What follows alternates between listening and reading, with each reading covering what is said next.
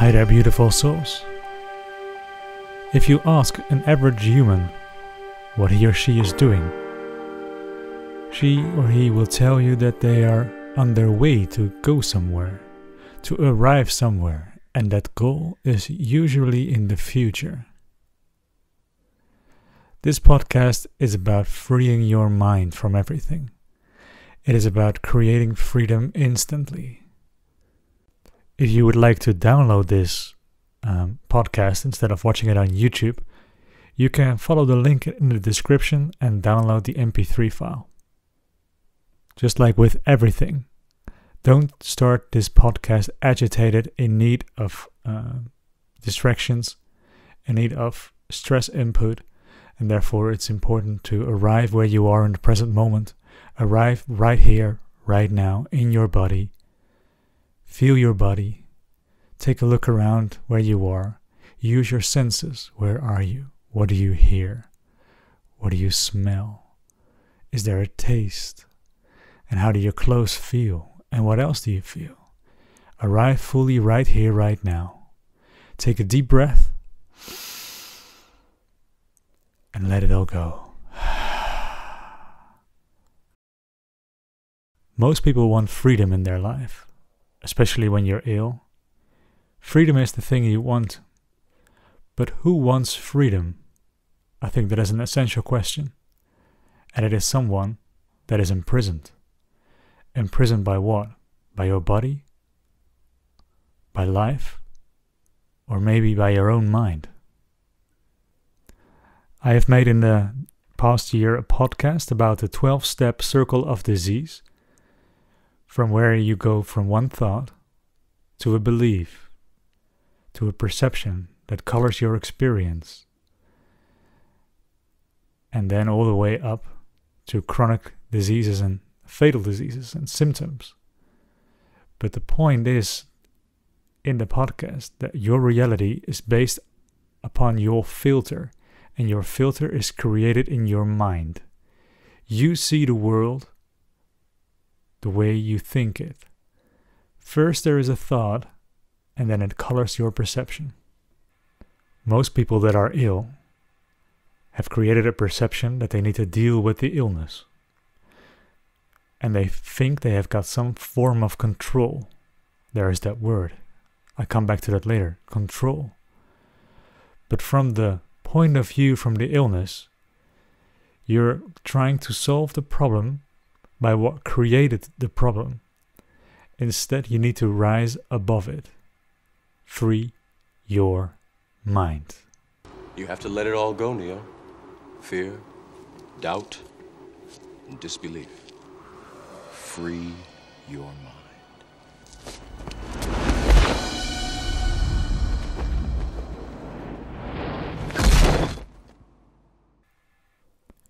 People wanted freedom long before they started to get sick. I wanted freedom long before.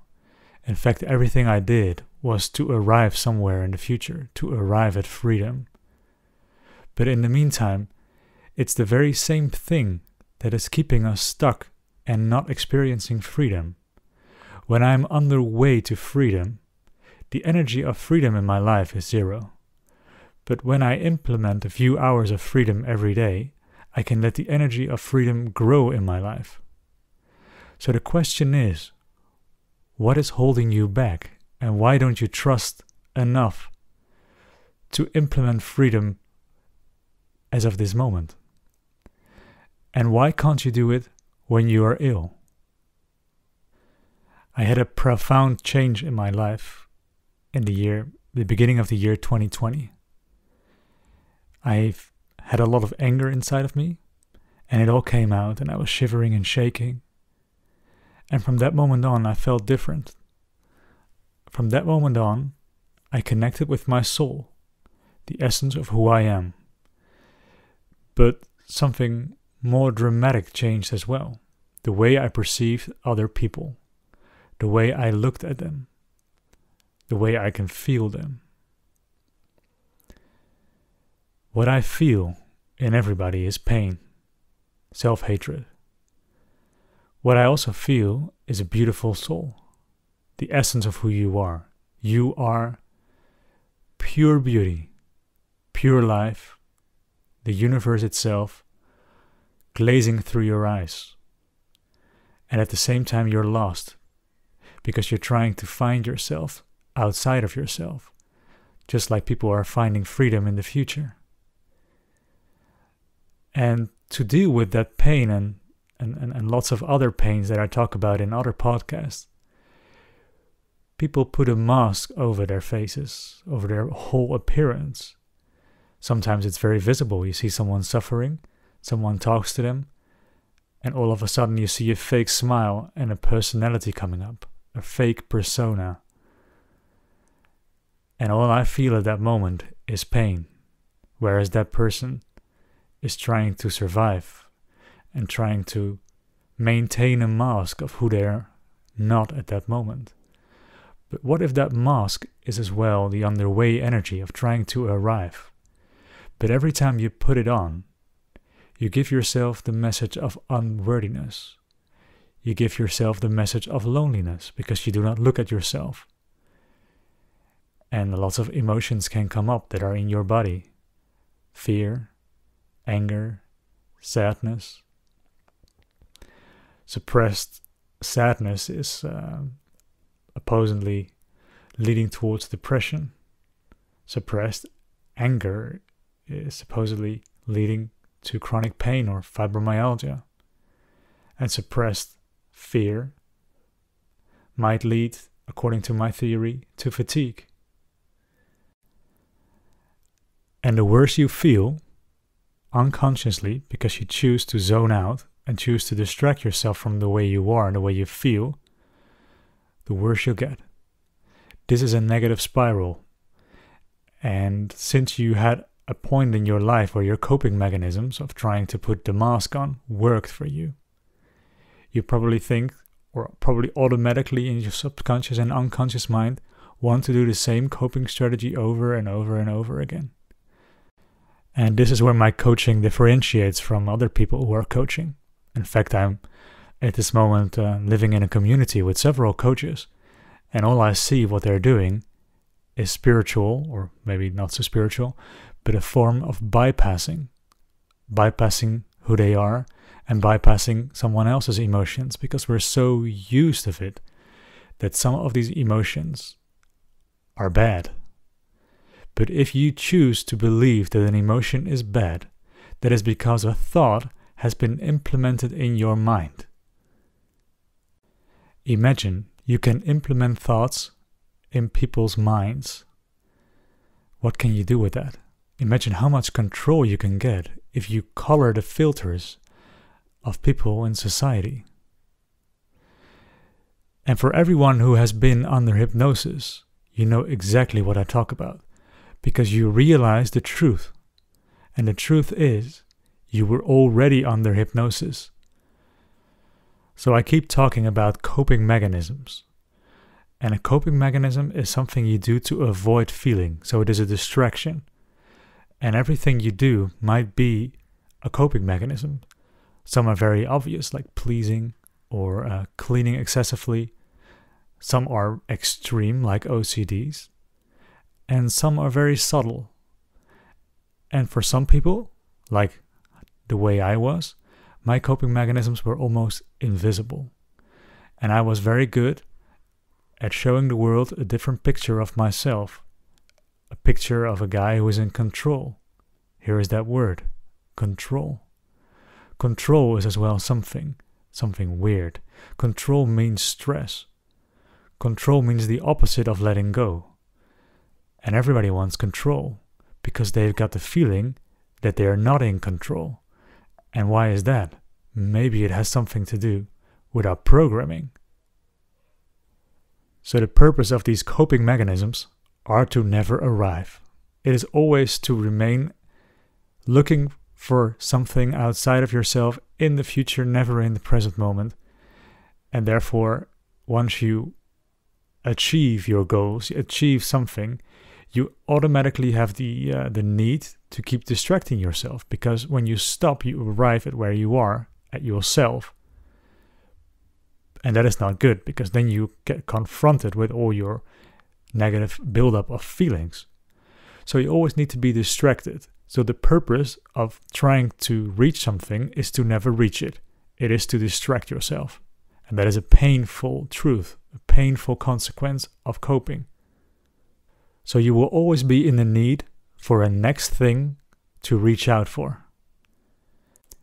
And if you look for advertisements or commercials, you can see how they use hypnosis programming language to let people come up with the urge of another coping mechanism, of another goal, of another temporary feeling of feeling good. But the opposite is truth. It is the opposite. It is making you feel bad because you're walking away from yourself. But you do not notice that, because when you stop, you of course get firstly confronted with your own feelings. Sometimes I make jokes about this when people are always in need for the next project. Marriage, children, a new bathroom, a holiday, a new house, a new job, a better income. But as Alan Watts said, you will always be looking for the very next thing in life. And the more you fill your mind, the less open-minded you are, because an open mind is an empty mind.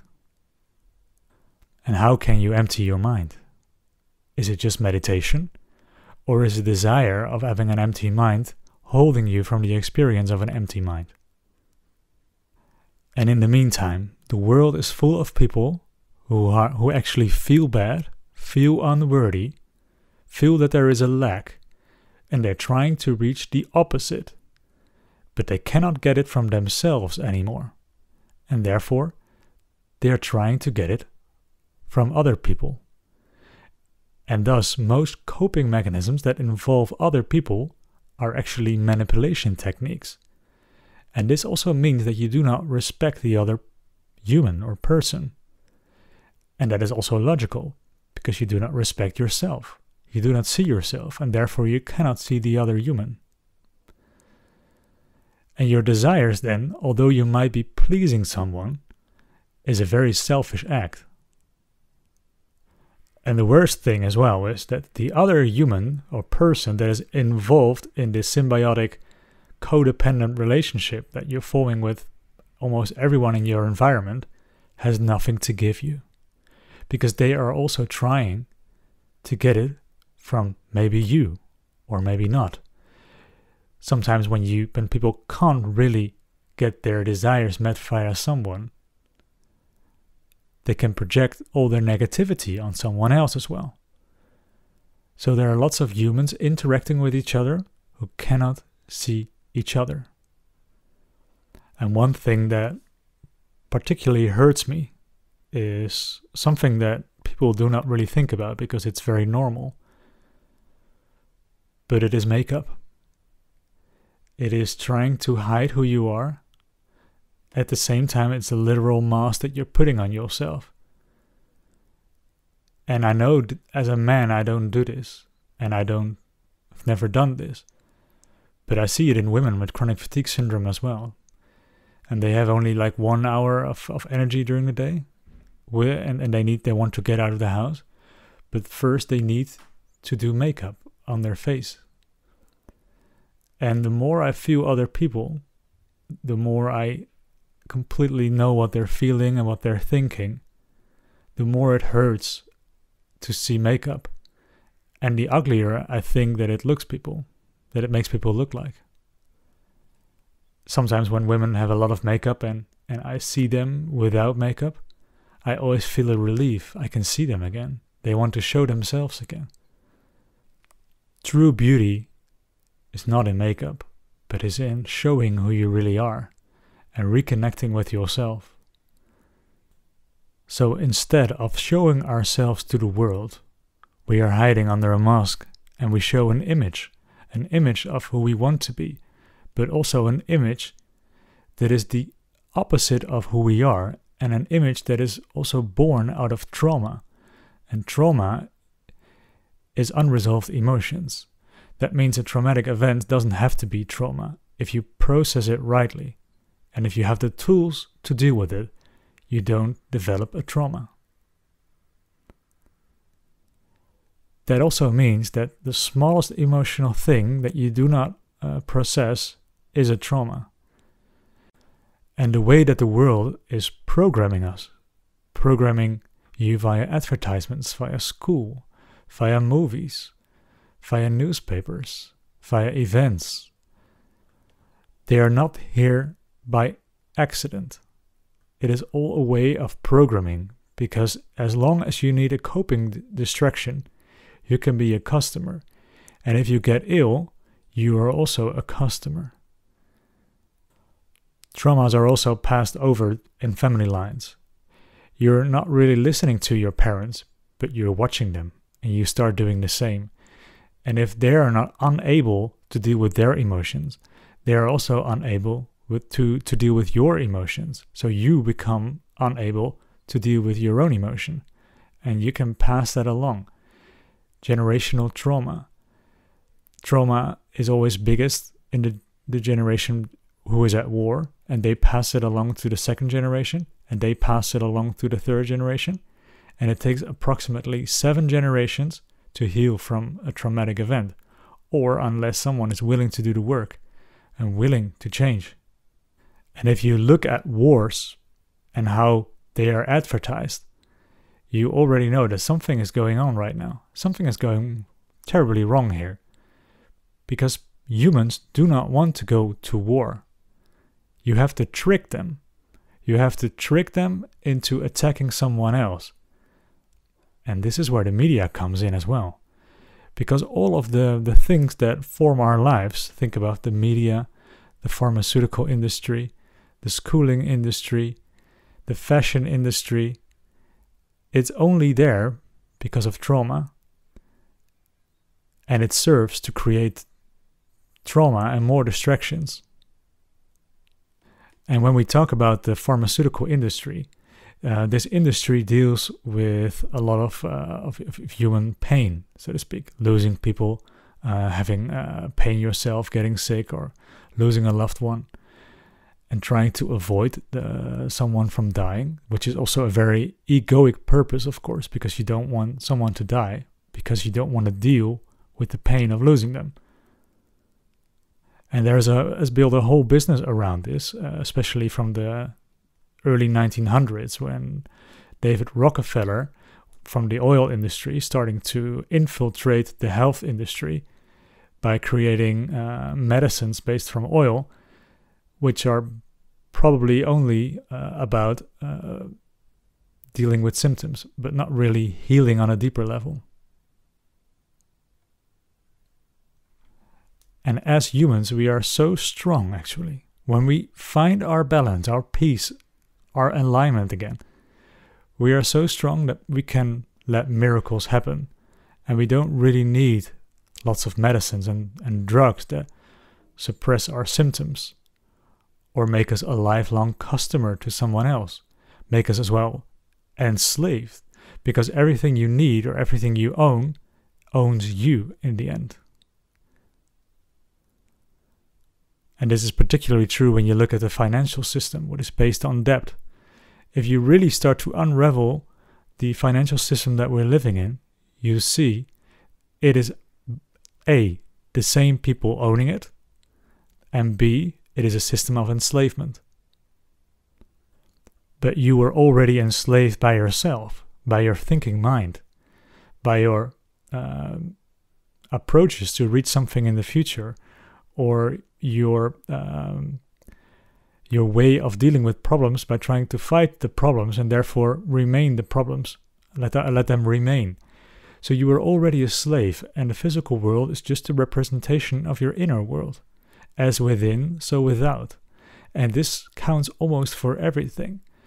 But it is so painful to look at these things that most people rather avoid this, and they rather want to be a lifelong customer, and they want to be a slave. So science tells you all kinds of things, and we look at scientists as the new priests, a new religion. Yet sometimes it seems like they're telling something different almost every week. There's another research. And people like me, for example, or more famous people, when they tell you a different message, people ask for their credentials. Where's your credential? Yes, but I mean, the credentials that you can get from the universities, they are also owned by the same people, and they also have an interest, a financial interest, or an interest in keeping you asleep, keeping you away from your true power. And I don't want to mean this negative, like being a conspiracy theory or something. But I think this is what life really is. There are forces trying to keep you away from your power, and it is your job to go back to yourself and to center yourself in yourself and align yourself with your purpose. And if you look at these scientific reports, you see that they are actually, when you look back on all their assumptions, where they're starting their research from, you can see that they're all starting in a very limited way. Very limited perceptions that are also based from the late 1800s, early 1900s, where they thought that life was still separate from each other, where they didn't really know yet that we're living in a hologram. And there's a beautiful fragment in Missing Links with Greg Braden. These are the 6 perennial questions. If you were raised in the West, and if you were educated in the West in the last 150 years, you, as I, have been imbued with a story. And it is a scientific story that says the following. It says that the origin of life is completely random. The origin of human life is completely random. Our relationship to our bodies, we're told that we are separate from our bodies and pretty much powerless to do anything when it comes to the condition of healing in our bodies. And that's why we need a third party. That's why we need the intervention of a medical professional to help us, because we have that experience, because we have that belief. The relationship to the world around us, pretty much the same answer. We've been led to believe that we're separate from our world and pretty much powerless when it comes to influence and the peace and cooperation, whether it's in our families or our communities or between nations. Our relationship to our past, we have been taught that civilization happened once, it began 5,000 years ago, and we are the pinnacle of that sophistication. And we have been taught, number 6, that nature, the fundamental rule of nature, is actually based upon competition, conflict, and struggle. These are the principles of the world that we see today. New discoveries have now overturned every single one of these beliefs. Every single one of the beliefs that you see on the left-hand side of your screen is now proven in peer-reviewed science to be scientifically false. So this isn't my opinion, it's not my theory, it's not my hypothesis. This is based in peer-reviewed science. What we now know is that these false assumptions of science are at the root, the foundation of many of the extremes that we're seeing in our lives, in our world today. So there are all these authorities in life that have the goal to keep you away from your power. And they wear fancy costumes, they have fancy titles, and they have fancy incomes.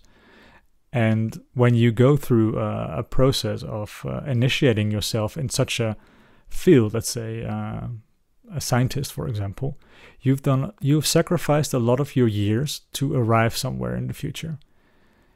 This has also been a brainwashing process, and at the same time you like your new standards, you like your new credentials and your new titles and your new costumes. But is it really true? I don't think so. When I had in 2013 a mystical moment, a mystical experience, I realized that we are living in a hologram. And for many years I had to question, do I really exist? Because I was doubting the very essence of life and myself at that moment. But there was such a buildup of belief systems and programs in my life that I actually needed this illness of chronic fatigue syndrome to get rid of everything that I thought that I was, which is very painful. I mean, I had to look through all my pains, everything that I thought, all the emotions that were suppressed, it all turned out to be not true. It all turned out to be a lie. And I, as a reward, got my health back. But it wasn't easy. And nowadays, science is also proving that we're actually living in sort of a simulation. We're living in a hologram. And there is truth on very different levels. And one truth might be true on a certain level of consciousness, but it might be a lie in another level of consciousness. And the complete truth is unspeakable. And therefore it's we're almost unable to say it. We go to the realm of poets and musicians, and maybe all they do at that moment is try to get us out of our minds and get us in the present moment, get us in touch with our body, get us back to our senses when we feel, because we need to get out of the mind first, and then we need to get into the physical realm secondly, and then third, we can move beyond it. We can connect with our souls and everything. And many others have realized this before, and they started to become like a spiritual guru or spiritual master, having lots of followers. And what they did is that they realized some part of the truth and tried to form as well an egoic personality around it. So the follower and the guru, they were actually depending on each other in a symbiotic relationship. But at the same time, they had two lives. They had one life of meditation and withdrawing themselves from life, and another was their life. And these worlds couldn't possibly be further away from each other. And I think that is where it went wrong. A lot of spiritual awakened people live lives as if this life is not important, as if it is some sort of way that we have to overcome. We have to overcome our negative things because life is not real or something like that. It's just an illusion. But I don't think that is the way. What I'm offering you is a perspective. Everything I do is about perspective, because we need to raise your consciousness. We need to raise your awareness. So what I'm offering you is the perspective of integrating those two lives at the same time. So you don't have to keep doing stuff you don't want to do, like, for example, a job you hate, or being together in a marriage because of fear, or anything like that. I want you to align and thus heal in your current lifetime, in your body, and as well leading the life that represents that. And maybe that is where lots of gurus go wrong, because they still have the fear inside of themselves to do what they actually want, and therefore they can become indifferent about life. And you see that lots of gurus needed alone time afterward because they were exhausted. They were still hiding behind the mask of the teacher in this case. And while you're integrating this wisdom in your life, you must remember that life was just a projection from your inner state, and that you needed to work on your inner things first. Maybe 90% of the work is internal. At least that's my assumption or my estimation. So let's integrate ourselves first. And every time you rejected a part of yourself, let's say the part that wants freedom, let's say the part that is in fear, you fragmented a part of yourself and you denied a part of who you really are. Now, it is key to integrate all these aspects of who you are. And I won't go much into detail about it in this podcast, but in the 12th module of the Alignment Recovery Program on my website, you can find lots of tips and tools to integrate parts of yourself. As I, for example, talk about integrated anger that is supposed to hold me on my path, so to speak. But it is also integrated fear, because in order to step into your purpose of life, of your path of alignment, you need to have felt and dealt with your fear. And only on the other side of that spectrum can you find trust. Trust happens by feeling fear. And if it is fear that is preventing you from stepping into the life that you want and always being underway, then it needs to be felt. It needs to be integrated. And it is okay to be fearful. We don't need to completely get rid of our feelings. Because although you get rid of the feeling, it becomes a shadow. It still becomes a part of you, but you cannot see it anymore. And therefore it is sometimes so hard to look at your own shadows. You really need a coach for that. And how these aspects that are in the dark of yourself are also needing coping mechanisms where you are unaware of to get something probably in the future, to avoid the feeling that is inside of you.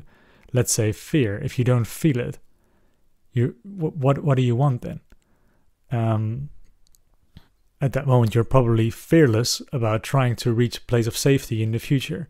So you're trying to be bold, but at the same time, you're feeding the fear, and the fear of not living the life that you want becomes bigger and bigger and bigger, because that is the energy that you're working with. So instead, we need to start small with the energy of freedom. Step by step, what can you do today? If there is 1 hour of freedom today, what would it be? How would your ideal life look like? And bring it to the present moment. Feel the fear and do it anyway. And then you might ask yourself, what is my motivation behind doing all of this? Do I want something from you? I mean, you probably feel that way because everybody wants something from you. And of course, we're all living in a dependent system on each other. And I cannot live without money. I can try, but let's see how far I can get. But my goal is to set you free and let you be you, the one that I already felt underneath all your masks and layers and coping. And let's see what's happening then. I mean, a lot of things will happen, of course. And I'm just curious. I want to see it evolve. I want to see your energy grow. And as well, Greg Braden and Joe Dispenza, they said, like, normally you can emit someone's energy 5 feet apart from your body. That is like the official scientific way. But hold on a second. The device that measured it was only going 5 feet apart from you. Yeah. In fact, the stronger you get, the more aligned you are, your energy can reach hundreds or thousands of meters away from you. And this energy field that you're emitting is having an influence on the environment. So, the law of attraction. But the law of attraction has got it wrong in a way. Because the law of attraction is basically telling that it is okay to need stuff. But those stuff that you needed, it was based on a false feeling of arriving somewhere in the future. I am safe when I have a car, so I'm going to visualize a car. But this energy is about, I don't need anything, because everything that I want or need will come to me at this moment. I am free. I don't have a house to pay for. I don't have a lot of stuff. I can move tomorrow. I am free to do whatever I want. And if you also have then that integrated anger that is letting you stay on your own path, then you become free. You can do whatever you want. And your health will improve dramatically. Because if you still think that there is something wrong with you, like let's say a virus or brain damage, you're still in the energy of trying to solve the problem inside of the problem. But the reality is there is no problem. Like in the hologram, there aren't really tables. There aren't really bodies. And you can only see like a small spectrum of the light, but there is so much more. And when you dive into it, you see that it all contains energy and empty spaces. That it is, the body is like 99.9% or something, if I think about it, just emptiness. And that there is energy waves moving all the time to keep your body solid for your eyes. So you appear solid, like the table appears solid but it isn't the case. It's just what our senses do, and we perceive life through our senses. We think that what we experience by our senses is real, but it is not just unreal, it is also colored by the beliefs that we are having and the filter that we look through life through, which is probably for most of us based on a need to arrive somewhere in the future. A perception of lack thus. This isn't real. What is real? How do you define real? If you're talking about what you can feel, what you can smell, what you can taste and see, then real is simply electrical signals interpreted by your brain. So now you see, not only are we living in an illusion, our bodies are illusions, we ourselves are illusions, and we create with our mind illusions inside of illusions inside of illusions inside of illusions. And the more you do that, the less the energy can flow. So I need you to break free from your thoughts, from your beliefs, from your coping mechanisms, from your emotions that are still inside of you as long as you don't allow them. A feeling is there because it needs to be felt, nothing more. And once you feel it, it goes. And it doesn't go because you want it to go. It goes because you allow it. Because everything you resist persists and everything you feel disappears. So feel your illness as well. Feel it. Feel how miserable you are feeling right now. And only then can it disappear. Allow it completely. Stop the resistance. Stop the control. There is that word again. Control. Control is stress. Control is the opposite of letting go. Control is creating disease. Control is what this world is about. To control you with your perceptions via lots and lots of hypnosis techniques so that you eventually forget that you are in a very, very, very deep sleep. And it's still probably a program to deal with life in a certain way, like the coping mechanisms that we have. But I want you to remember this scene from The Matrix.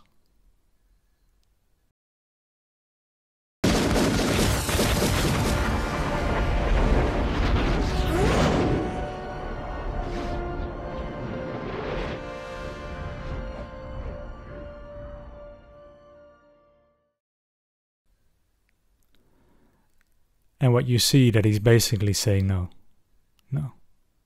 I don't join in any longer. And he moves above the problem, just like you can do. I like to differentiate between healing and curing. We can do the work to become whole, which is at the root definition of the word to heal, is to become whole. We can become whole and perhaps still be sick. We can become whole and perhaps even die. But what I have seen over and over and experienced in myself is if we embark upon that journey to become whole, then we make the body ripe for miracles. And if cure is sort of aligned with divine will, if you want to use such terms, then we've kind of laid the foundation. And perhaps the cure itself is a kind of grace that we can't even take credit for. Allow yourself to reintegrate the beauty of who you are. The beauty that I feel, the beauty that is so extremely beautiful and so unique as well. That's what I wish for you. I wish you to be free. Have a beautiful day, everyone. And thanks for listening. Bye.